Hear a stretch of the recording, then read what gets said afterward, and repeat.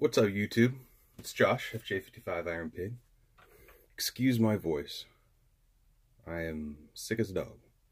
But I got this a couple days ago, and if I feel good enough to go ahead and unbox it. I've been waiting for this for, an extremely long amount of time, because it's the very first time I've ever bought myself any armor. So, as you can tell by the title of the video, this is the AR500 VERITAS. If you're unfamiliar, the VERITAS is more of a budget-friendly kind of armor package with level 3, which is good up to 308 non-armor piercing, multi-hit capable, and everything underneath that. So really cool. So before we get started, I do want to thank James Yeager. He's the first video that I saw about this, but he's been pulled. He's been banned from YouTube for, using his freedom of speech in a private company, sadly. Won't get into that. And also to Such. Such did a review on it as well, but he also had I think it was a 10% discount code. So go check out Such. If I remember, I'll put it in the link or in the description down below for his discount code. It was Such something, if I remember correctly. So yeah, shipping was really fast. I was expecting 6 weeks, 8 weeks, because it was, December. No, it only took about 3 weeks to get to here, and I was very excited about that. Package weight is about 21 pounds. I'm still carrying this every day. Let's see if we can focus on that a little better. There we go. Spyderco Tenacious. And that has been spray painted with some wannabe moss gray. The packaging on this, or the actual package itself, arrived in the mail beautifully. No issues. Wasn't banged up or anything. Which, something that's this heavy, I'd expect to be kind of beat up a little bit. So yeah, obviously you got the AR500 emblem there. There you go. For those of you who like to see pretty much every detail on the packaging. Let's go ahead and cut that off of there.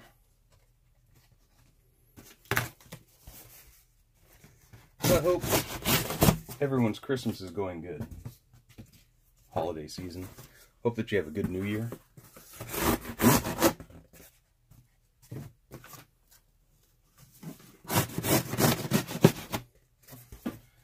Looks like we got a couple patches in here too, so that's cool. Quickly check and see this, make sure there's no personal information on here that doesn't belong to you guys. And there is. So price on this get up. Oh, here. Excellent. I got his code. It's in the shipping. So let's focus. There we go. So here's what it comes with: your plate carrier, pouches and shit, and the actual plates themselves. Subtotal, 144 bucks. Discount, Twang N Bang. That's TWANGNBANG. That took off $7.20. Shipping, 12 bucks, which is cheap. Just 12 bucks for shipping on this. Brought my total to $148.80. Good deal. What else you get in there? Welcome to the Armored Republic. A nice little letter here. I'm not going to read it. That's something you guys can read for yourselves. And then it's all signed by, like, the CEO, the president. Cool stuff like that. Nothing else on the back. Right, yeah, you have the return policy, the instructions. On the back side, legal and terms of use.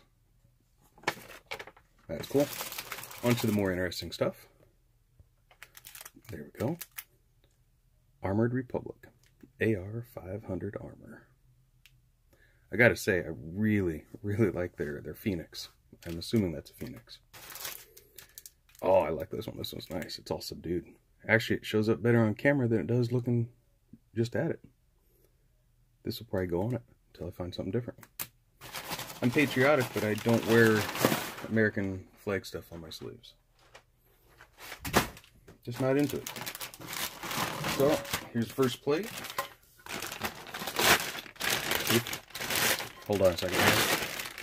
Get out of that loud plastic. If you're not familiar with AR500 armor, you may be familiar with Kevlar armor that's soft. Or kind of like those ceramic plates that are a lot lighter, but you can only take 1, maybe 2 hits on them. That's it. They're done. And you can't drop them, and you have to store them at the right temperature, and they're only good for a certain number of years. But they're light. And then you have some other ones that float. Those are very expensive. They're very cool too. These are made out of steel. Alright? Is it heavy? Yes, it is heavy. Especially when you put 2 of these plates on your body. But the upside to that is the cost. Yes, you have a lot of weight to them, but they don't really go bad. And the shelf life is 20 years. And I'm sure that's for I believe they call it the Pack X, which is Line X, essentially, like for truck bed coating. Now, this does not have the buildup. This is just the base coat. I'm sure at some point I could add more if I wanted to, but I'm not really going to mess with that right now. What this does is when a round comes in and impacts on steel, it shatters into tons of little pieces. It's called spalling. What this is designed to do is supposed to trap a lot of that spalling. Why is this important? Think about it. If this is on the front of your body, what do you have out in front of your chest? You have your man boobs, whether they're meat or if they're fat. You've got your arms, you have your neck, and you have your face, and you have your lower body as well. What that does is it helps capture not 100%, but the majority of that spalling, so it doesn't go into your body. Positive when it comes to steel. There are a lot of tests online of people shooting this stuff, and I'm talking not 5 or 10, 20, 30. I've seen tests of where they're doing over 100 rounds into this. Now, if you're getting shot 100 times, you have the worst day imaginable. This is really, your body's only designed to take so many hits before it just stops. That's just the way it is. So there you go. Shelf life 20 years.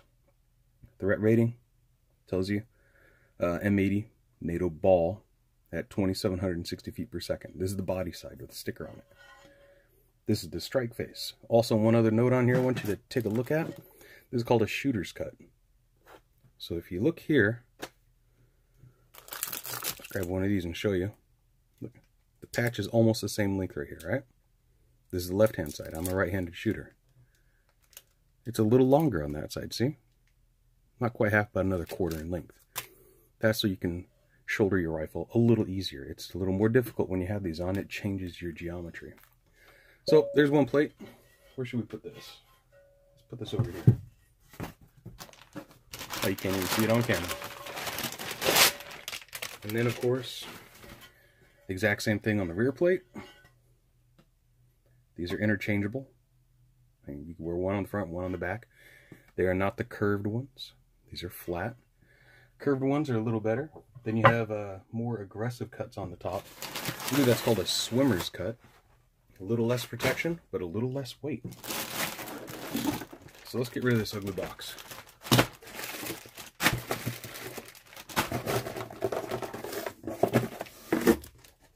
Alright, so what do you got? First, you got these clips. Speed clips, mouse clips, I forget which ones they're called. But basically, it makes it a lot faster to attach everything to your webbing. So you run it through, you slide this in, and it locks in with the tab. Easy breezy. When you're ready to take it out, you lift the tab up, pull it out, zip. It's a lot easier than fishing through, you know, like 1000 or 500D Cordura straps. So there's those. You got a bunch actually. You got 1, 2, 3, 4, short one. So 5 long, 3 shorts. Pistol, rifle mags. Speaking of mags, what else do you get in here? Glad you asked. That's not Condor you see in there. It's Cordura. Actual branded Cordura. Cordura nylon. Cordura is the actual company, the proprietary company that makes Cordura nylon. And there's also, I think, Cordura KOR-DRA from Korea. Real simple. Nothing super fancy. It's not a taco or anything like that. Just simple rip open. You don't really have a way to stash your flap, but you can take the flap off. You can go ahead and get the bungee system if you want and add it onto there. All the cutting looks really good. Are we focused? There we go. That's a little better. And you've got a tag on here. It says Armored Republic, which is AR500. So we got that. Cool. Cool beans. Next. Alright, not really sure why my video stopped. Wasn't paying attention, I guess. As you saw, M4 pouches. I'm sure you could put AK magazines in here as well. There's a bunch of extra Velcro up top, and you only need a little bit to hold on there.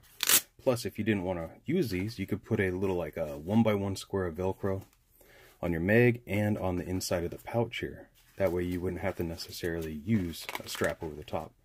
Or you can attach yourself a little bungee system, because there's Velcro on the backside, and then you have the Velcro right here. You just run the little bungee strip if you're so inclined.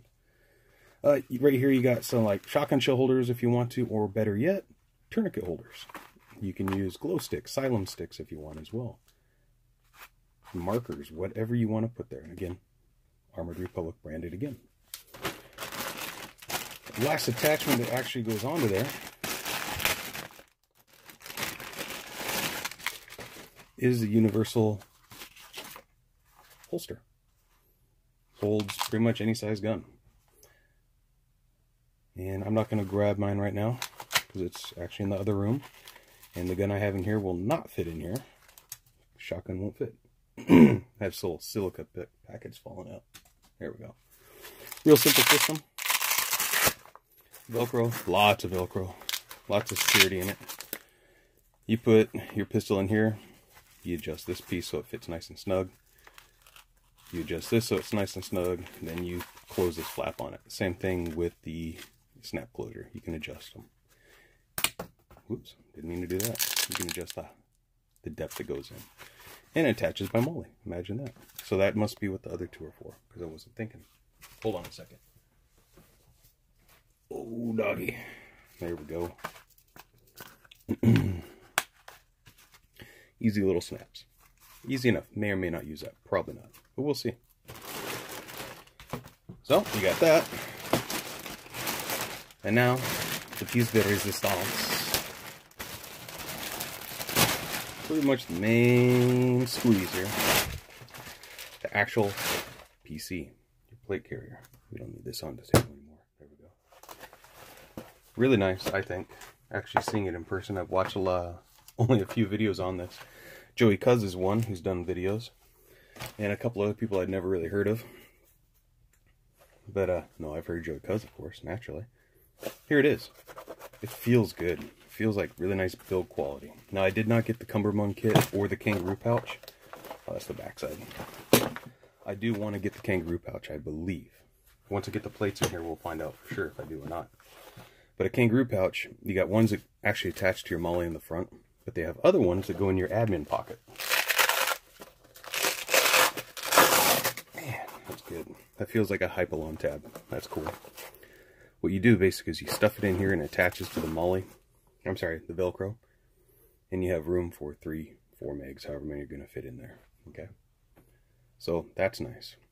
You also have a secondary, tertiary admin pouch right here. It's actually a very deep admin pouch. You can put a lot of crap in there. Once the plate's on here, probably less room. But all the Velcro you see here is also the MOLLE on this panel. Up here you have morale patches and MOLLE. You have other ones right here going the opposite direction vertically versus horizontally. Wow. You have more MOLLE up here on the shoulder pads. And if you don't like the padding, you can remove it if you want to. That's always a nice option. And it's also adjustable, so you get a perfect fit to where it's going all the way up to your sternal notch. On your throat, if you ever watch a TV show where they give you a tracheotomy, and that you feel up there by the bottom of your throat, top of your breastbone, that little U, if you're unfamiliar, that's how high your plates have to go to protect that core part of your body. Goes on both sides. You have 2 buckles. Kind of remind me of, not ITWs, but a Fastex type of deal. Not sure what the brand is. It says GSI on it. Is that GSI International? I don't know. There's no pocket back here, I don't believe. Nope. You got a small drag handle. I have large size hands. These are ungloved. That's a little tight. Hopefully you're never going to have to use that. Something feels Velcro-y over here. Oh, for the cummerbund system. Yep, sure enough. So you slide your cummerbund system in it. It's a laser cut Hypalon, which is cool, and I believe you can get side plates for it too. Your 2 side straps, quick disconnects, you know, just with a plastic buckle. Saves weight, which is always good. How do you get plates in these, if you ever wondered? Well, good question. Before we get to those, take a look at the insides. The mesh. Let me grab a flashlight here. Show up a little better. Oh, good job. Yeah, real good job. Let's try a different flashlight. Here, let's try this one. There we go. That's a little better. You got this mesh to help it breathe. Plates are going to be hot, especially steel because of their weight. In the wintertime, they'll be a little colder. You got Velcro on the inside here. You can put trauma pads in here if you want to. You can buy those trauma pads as well from AR500. So, let's take a look and see what we got here. And that's both on the front and back. Real simple design. I like it because it's a slick style, which means it doesn't have a lot of crap on it. It's not truly slick where there's no attachments on the front. But it's very standard. You got Velcro. You undo it. You pull the flap out. And there's more Velcro on the inside. It goes up pretty high, actually. So, let's throw one of these suckers in here. How easy is it, ladies and gentlemen, once you got it open? It's like putting a pizza in the oven. Take your Velcro flap. Once it's in there, push it back in. Word to the wise, pull it tight. Pull the back tight. That's it. Grab this one. Exact same thing. Nothing different. Open it. Pull your Velcro out. Make sure your strike face is going in the correct direction. It's designed that way. Get it in, give it a little shake so it's nicely seated. And if you notice, here's the seam where it bends over, where the stitch line is. Okay? That's another thing. The stitching on here is really nice. Pull up kind of tight and roll it over. You want to keep it in that position. Pull this one up tight. Snug, whatever word you want to use, and go like so. Why did I pull the back end up tight when you really didn't need to? It'll probably change when I'm wearing it. When you pull it up tight, you get just a little lip that goes over. See that? And that might help this rougher edge from digging into your body fat like I have. So there you go. Pretty fancy. Oh, you know what? We're forgetting one of the most important things to put on here, aren't we? There we go. Let's put on a tactical patch. Because, well, wouldn't be right otherwise. So here we go. Just like so. That's pretty. I like it. So I'm going to go throw it on slick. See how it feels. You might get to see that. We'll see what happens.